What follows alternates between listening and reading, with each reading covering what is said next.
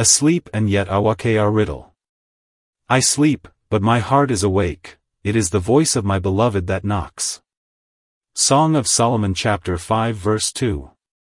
We are glad to perceive in this song the varied experience of the bride. She was the well-beloved of the heavenly bridegroom, but she was not without her faults.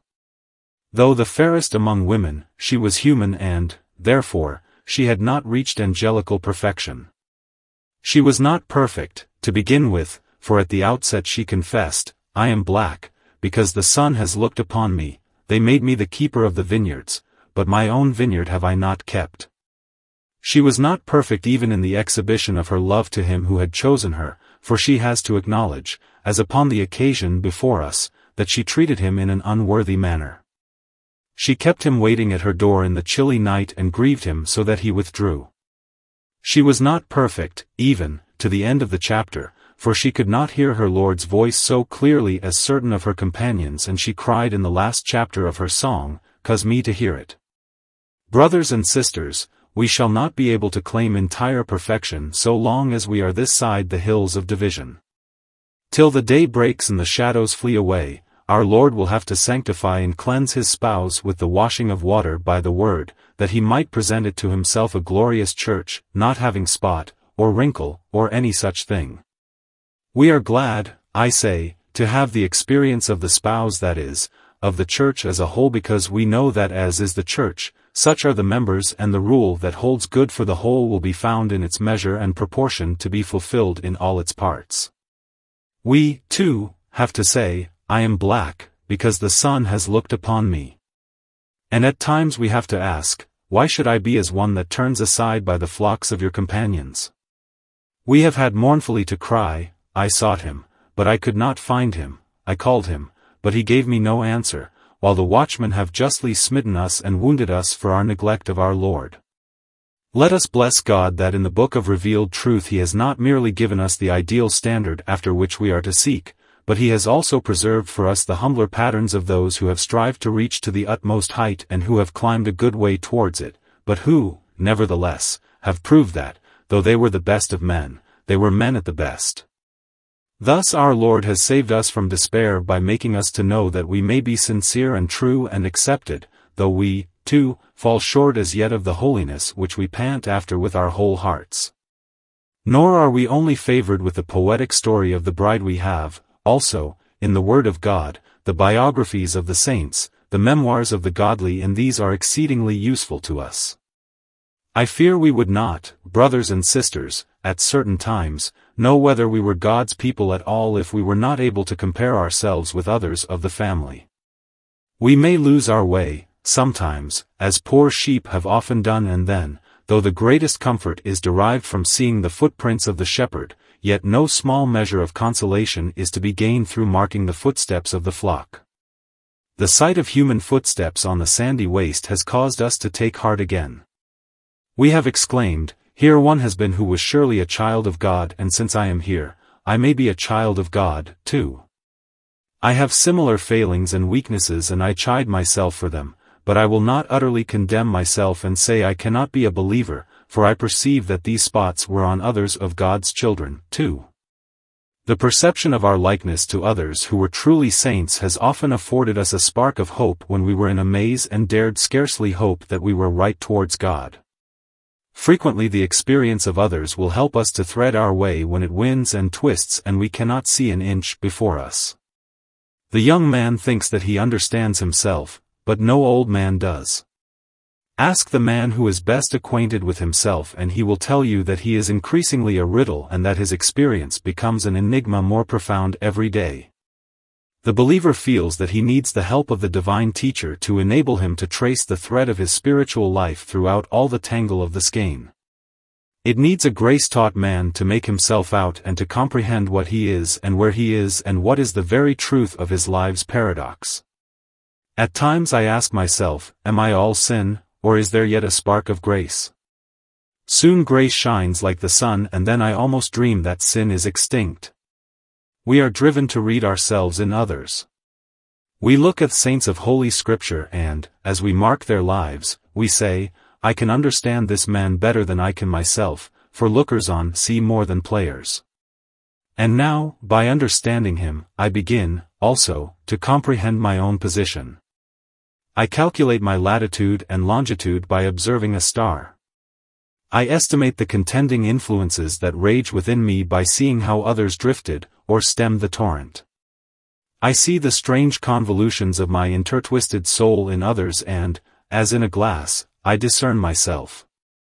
But, my brothers and sisters, we must take care that we do not wrongly use the memoirs of saints as recorded in Scripture. They are not all for our imitation, but many of them for our warning. You may not do all that a good man has done. If you were to copy certain of the actions of the most gracious men, you would soon find yourself more faulty than they, for you would be sure to throw the emphasis upon their errors, and their graces you would probably miss. You would copy their faults and aggravate them. Follow no man where he does not follow Christ. Above all, the lives of the saints may never be used as an excuse for our faults. We shall not be justified in following afar off because Peter did so, nor in calling fire from heaven upon our enemies because James and John wished to do so, nor in quarreling because Paul and Barnabas fell into sore contention. We may wisely quote David as an encouragement to a penitent, that God will forgive his sin, but not as an apology for ourselves should we be tempted to commit the sin. We must often use the saints of God as beacons rather than as harbor lights, as lighthouses set upon rocky coasts to advise us of the dangers into which they fell. Take care that Holy Scripture is used for holy ends and that holy men are viewed as helps to holiness and not as excuses for imperfection. Let us learn from their virtues, imitation, but from their faults, warning, and from both, instruction. Judgment is profitable to direct. Follow the lamb wherever he goes, but there is not a sheep of his flock to whom you may do the same. Do whatever Jesus does, copy the example of Christ in all its touches, so far as it is imitable, but do not the same even towards the beloved John, though his head is fresh from his master's bosomno, nor towards Paul, though he is not a whit behind the very chief of the apostles. We come, then, dear friends, to use the example of our text with those limitations which we have thus set forth. We have in the text, first, slumber confessed, I sleep. But over against this there is wakefulness claimed, but my heart is awake. Very soon we have mystery solved. How is it that the heart stays awake? It is the voice of my beloved that knocks. Before we close we shall try, fourthly, to have a lesson learned out of the text. May the Holy Spirit make the whole subject profitable to us and practically influential upon our lives. First, then, here is slumber confessed. The spouse laments her state and sighs out, I sleep. It strikes us at once that her sleep is a recognized state. We are astonished that she should say, I sleep, and we conclude that it is not so profound a sleep as it might be, for when a man can say, I sleep, he is not altogether steeped in slumber. When children of God perceive their own imperfections and mourn over them, there is evidently a root of virtue in them. When they perceive the decay of their grace, there is some grace left undecayed with which they are bemoaning their decline. I would not give you encouragement, dear brothers and sisters, if you are asleep at all, to continue in it, but yet I would say this, that if you mourn over your sluggishness, you are not altogether a sluggard. If you feel uneasy in your dullness, you are not altogether given over to spiritual stupidity. If you are anxious to be awakened out of your slumber, it is certain that you are not given over to sleep yourself into the sepulchre of insensibility. God be thanked that you cannot enjoy pleasant dreams upon the bed of carelessness. You do not sleep as do others. You are evidently not steeped in that fatal slumber of spiritual death in which the dead world is slumbering all around. Infinite mercy has had some dealings with you and has made you to be spiritually awake so far that you can feel that you sleep and mournfully confess it. When a man detects pride within him but has grace enough to long to be humble, when a man feels hardness of heart but groans about it and wishes to be softened, when a man laments the stubbornness of his will and cries to God to give him full submission, when a man mourns a sluggishness of heart and strives after quickening, then he has marks and signs of spiritual life and of an inward energy which will, by God's grace, cast out his disease and bring him spiritual health. There is life where there is pain. There is growth where there is a yearning of desire. The holy fire still lingers in the breast, though it is so smothered by the ashes that only a little smoke can be discerned. It will revive again, it will kindle and burn up, for it is of God's creating. He who can mournfully say, I sleep, will, one day, be wide awake. Be very thankful, therefore, when you have a tender conscience. Cultivate a quick perception, and when you are aware of the slightest defalcation or decline, confess at once to God that you begin to sleep. Further, as this sleep is a matter recognized, so is it a matter complained of. The spouse is not pleased to sleep, she says, I sleep, but she does not mention it as a matter for congratulation. She is not pleased with her condition. Here, again, would remark that it is well for saints, when they perceive that they are in the least degree backsliding, that they should mourn before God and accuse themselves before Him. Judge yourselves, that you be not judged.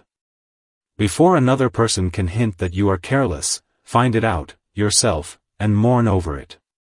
Before another can complain of your dullness and say, as the shipman did to Jonah, what do you mean, O sleeper? Complain about yourself. Act tenderly to others, but severely towards yourselves.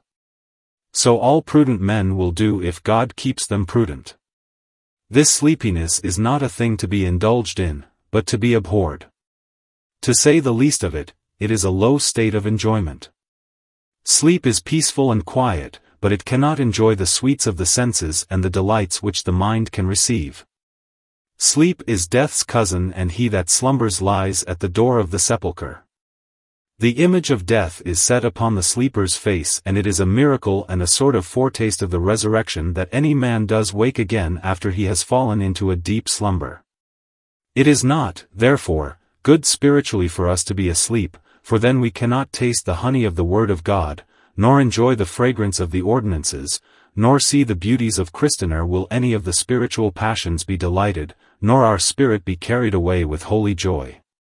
Therefore, when we come into God's house and we hear the old familiar story of the cross and it does not charm us, let us mournfully say, I sleep.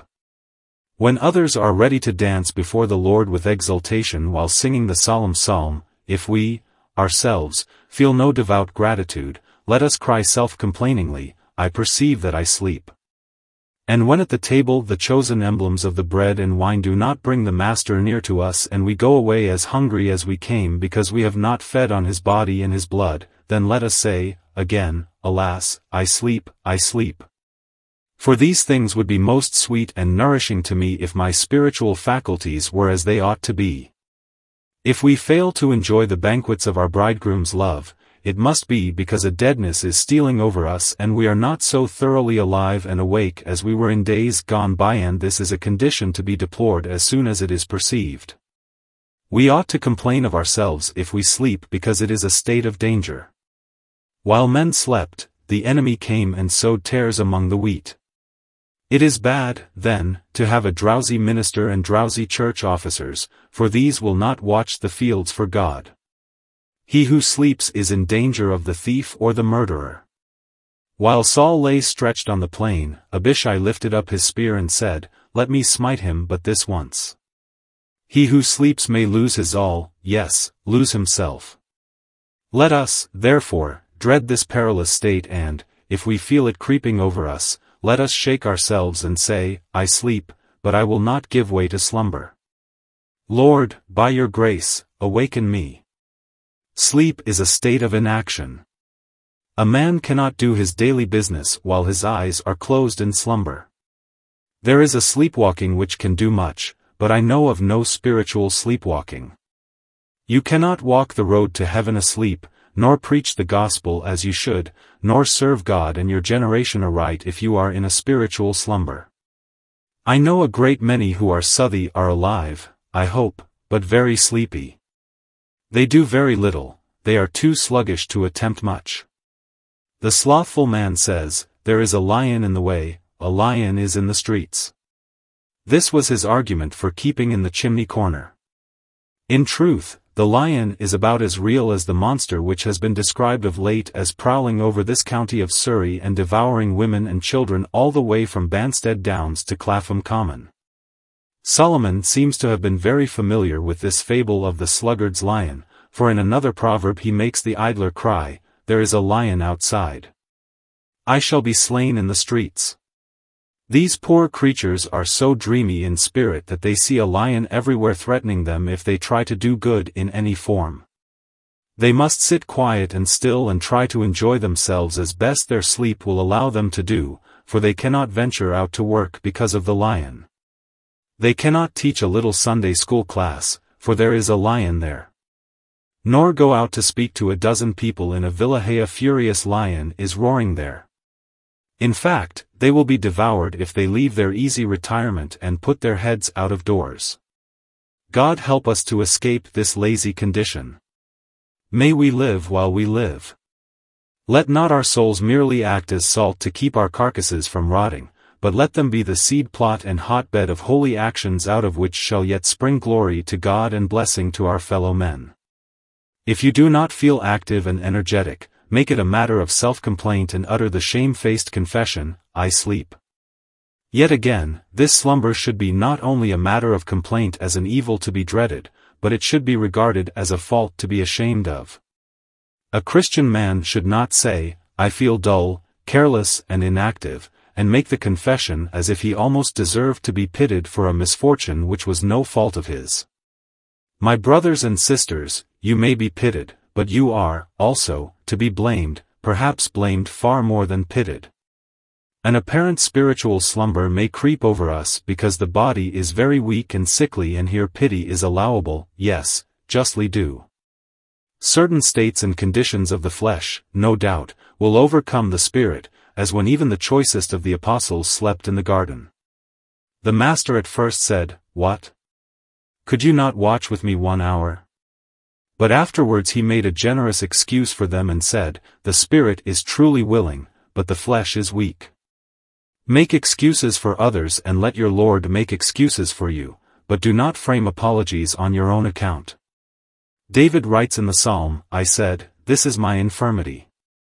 Quite right, David. I dare say it was so.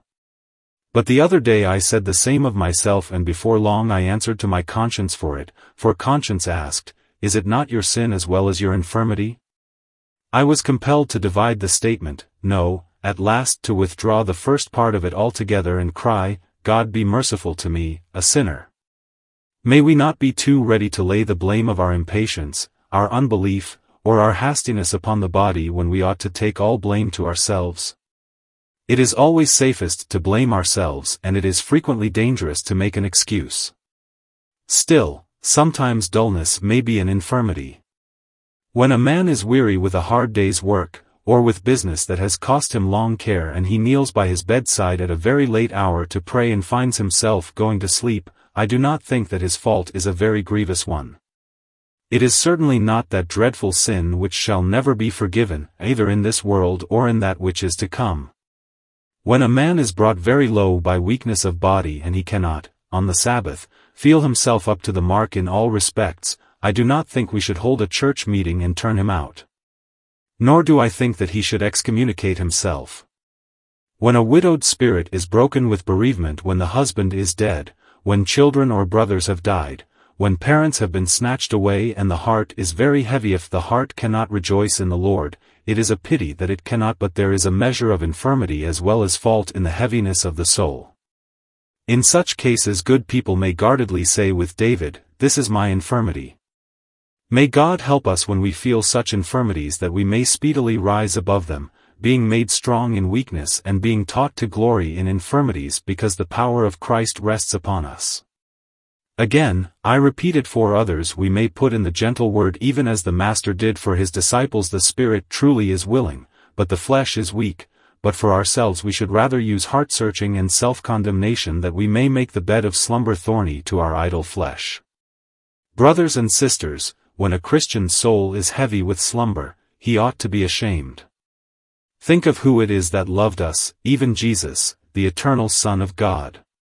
Has he loved us, and can we ever be cold towards him? Then blush and let the scarlet abide in the face. Think of what Jesus has done for us and what love he has manifested towards us. O Gethsemane! O Calvary! Are we thus redeemed, and after this does our love decline into slumber? Break, my heart. Break with indignation at yourself that such should be the case. And what is this time in which we live? A time in which all the powers of darkness are on the alert, raging to do evil and mischief. Are we sleeping now, when the adversary is daily making an attack upon us?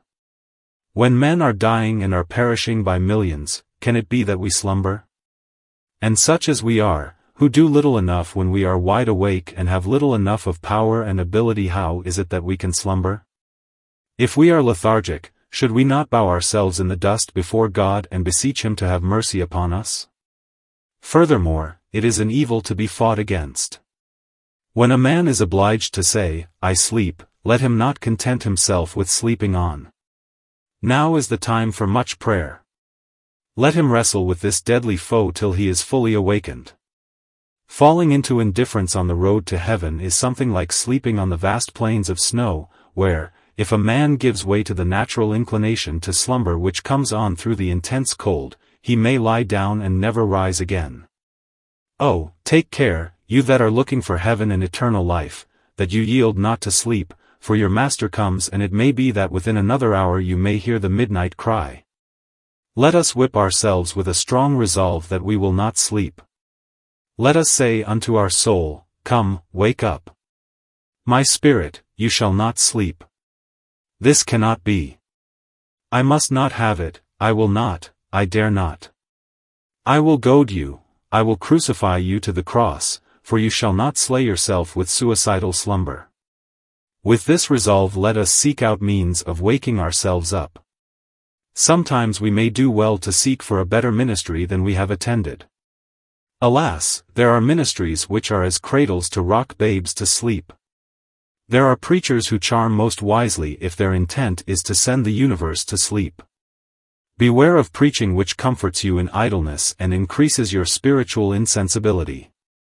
There are certain preachers who mar the gospel and tell their tale so heartlessly that I think if all heaven did rock and reel with tempest, a man might yet sleep on so long as such soothing voices lulled his ears. We cannot afford to waste our Sabbaths in listening to another gospel, or in hearing lullabies which make us duller than we were. But if you cannot reach a rousing ministry, read good books, turn to solid gospel treatises, such as the Puritans bequeathed us. Search the Scriptures and the works of godly men whose words were all on fire. These thrown upon your soul like burning coals may set it on fire. Christian conversation, too, is another useful means of keeping us awake. John Bunyan mentions that in going over the enchanted ground the pilgrims, to prevent drowsiness, fell into good discourse. Here is his quaint rhyme about it. When saints do sleepy grow, let them come here. And hear how these two pilgrims talk together. Yes, let them learn of them in any wise. Thus to keep open their drowsy, slumbering eyes. Saints' fellowship, if it is managed well, keeps them awake, and that in spite of hell. Imitate this example, but if discourse does not avail, get to work for Christ. This is a very effective way of keeping yourself awake, God the Holy Spirit blessing you in it. In looking after the souls of others, your own soul will receive a watering. I do not think that soul slumber so often visits the active as it does those who have little to do in the Master's service. If active service does not suffice, then cry mightily to God, I sleep, my Savior. Awake me, I pray you. You are half awake, already, if you can cry in that fashion. Cry again, I sleep, my Lord. Use even a rod upon me to wake me rather than I should slumber. You are not asleep, brother, sister, you are already awakened. The bitter anguish of the soul and its horror of its own slumber has already been blessed of God to its awakening. Anyway, this sleep is an evil which must be overcome. Come, make up your minds, today, members of this church, that you will not yield to drowsiness. I hope none of you are inclined to say, well, I may get to heaven in this sleepy way, and so what does it matter? My fellow members would put me in the ambulance and carry me along like a wounded soldier, and this will be easier than marching at the double, day after day. No, no, my brothers and sisters, we have enough of the invalid and wounded already. We have as many as we can carry of the non-effectives. We need no more. Ask the blessed physician to make you strong so that you may tug at the guns with the rest of us, or charge the enemy at bayonet point when the trumpet sounds. I said, years ago, I would sooner lead a dozen real live earnest Christians than a dozen hundred of the half-and-half sort, and this feeling grows with me. I would almost as soon not be a Christian as be as some Christians are. They have enough religion to make them uncomfortable, but not enough to make them useful. They drink such shallow draughts that they increase their responsibility rather than their energy. Oh, for a deep draught of grace which shall fill us with all the fullness of God and make us men in Christ to the utmost capacity of our sanctified manhood. Cold meat may be pleasant, but cold religion is an ill dish to serve to Christ or to ourselves. God make us like those creatures that are said to live in the fire. May He fill us with His own Spirit and make us burn and blaze with an unquenchable heat of love towards Him of whom it is said that the zeal of God's house did eat Him up. He poured out His soul unto death that He might redeem us to Himself. Let us see to it that we are altogether His own. With this I leave the sleeping for another theme. 2. We reach the point of the paradox here. Is watchfulness claimed by one who confessed to sleep? My heart is awake, says the bride, I sleep, but my heart is awake. It may seem an odd thing to sleep and yet to be awake, but I commenced by saying that the Christian is a great puzzle. Ralph Erskine's Believer's Riddle is a remarkable production, but every word of it may be justified by experience and by Scripture. A man is a mass of contradictions, but a man in Christ is far more so. He truly says, "Am in my own and others' eyes. A labyrinth of mysteries. We are asleep and awake at the same time." As Erskine rhymes it. Both sleeping flesh I have, that rests in sloth unto my shame, and waking grace, that still protests against this lazy frame. There is an inner life within every Christian which can never die, and there is about him an inward death which can never rise to life. Jesus said, "The water that I shall give him shall be in him a well of water springing up into everlasting life." Therefore this divine life, though it may grow weak and feeble and slumbering, yet never passes into the condition of absolute death, or even of complete insensibility. Somewhat of heaven is about the man of God when the earth encompasses him most. Sin shall not have dominion over you. God still has the throne, even when Satan rages most. This inward life usually shows itself in the uneasiness of the declining heart. When a believer feels that he is not what he ought to be, nor what he wants to be, he cannot be happy. He cannot rest and be content. There was a time when such a condition would have satisfied him, but now he is distressed beyond measure and, like Noah's dove, finds no rest for the sole of his feet. Hear him sing in the minor key. Where is the blessedness I knew when first I saw the Lord? Where is the soul-refreshing view of Jesus and His Word?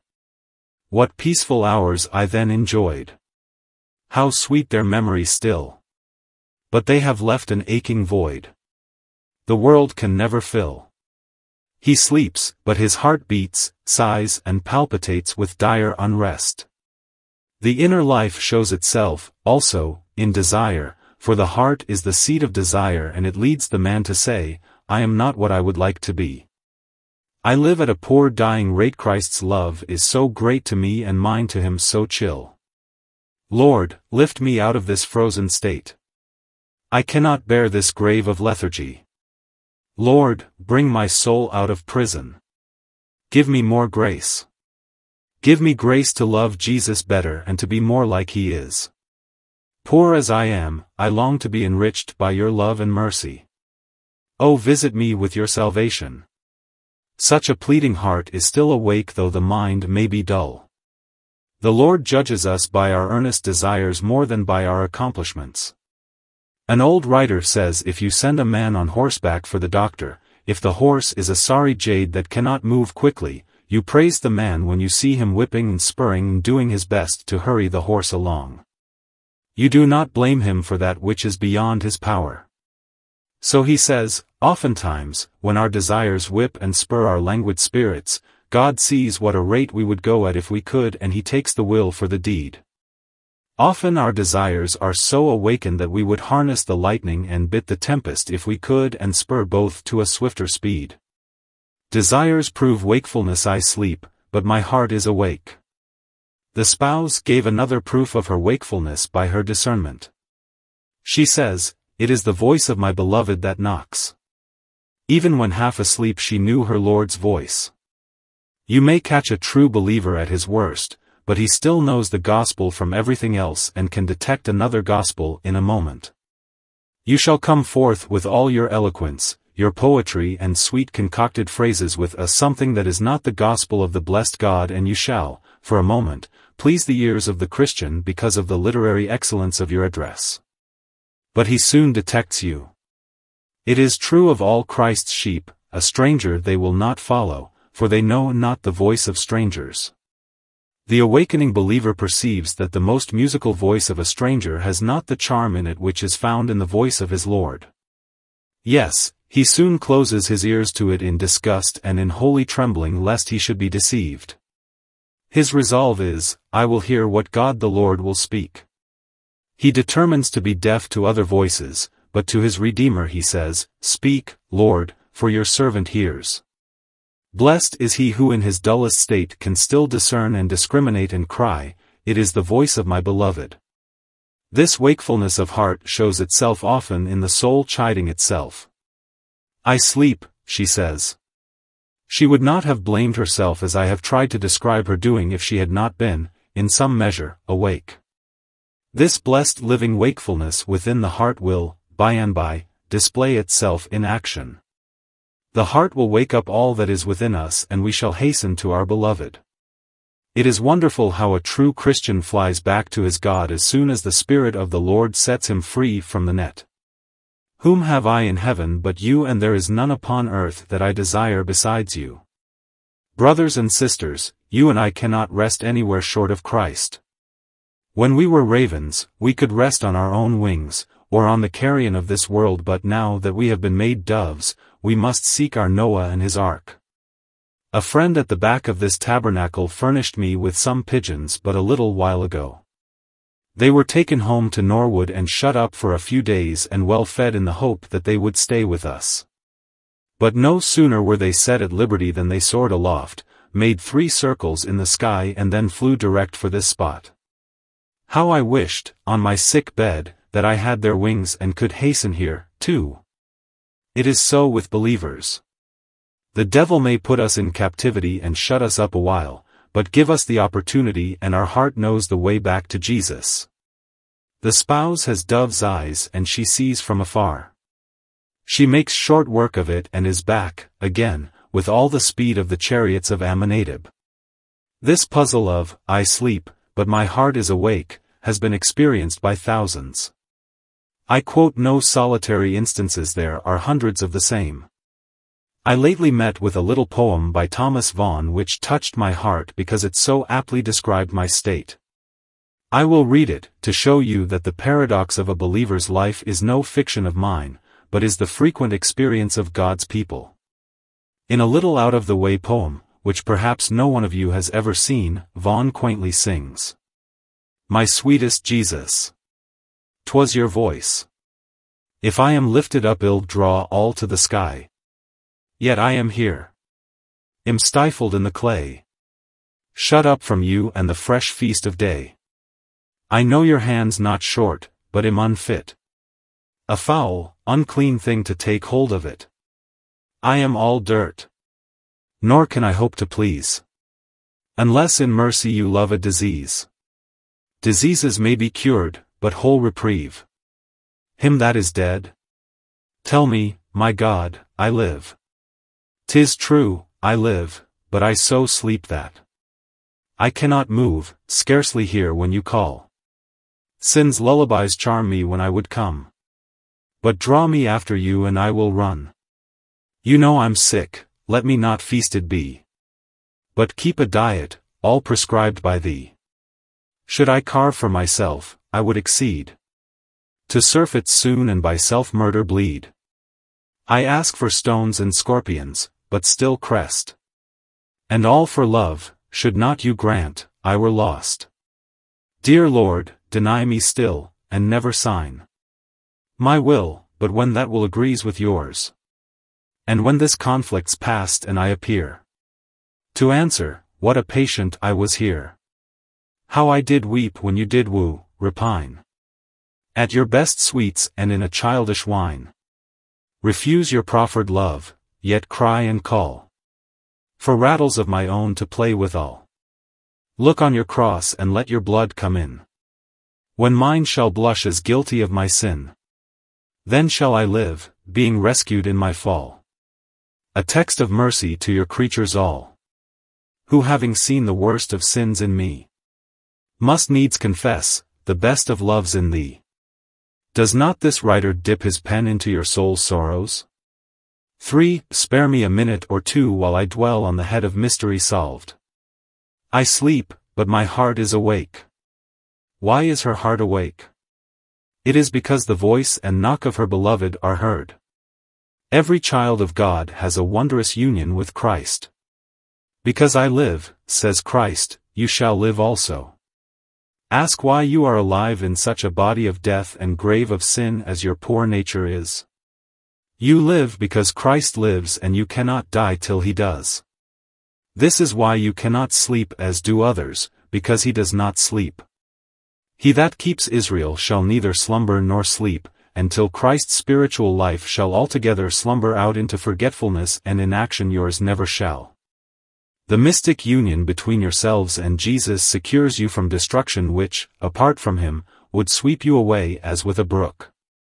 This is why, dear friends, when you get where you should not be, you cannot be happy because Jesus is not happy when you are there.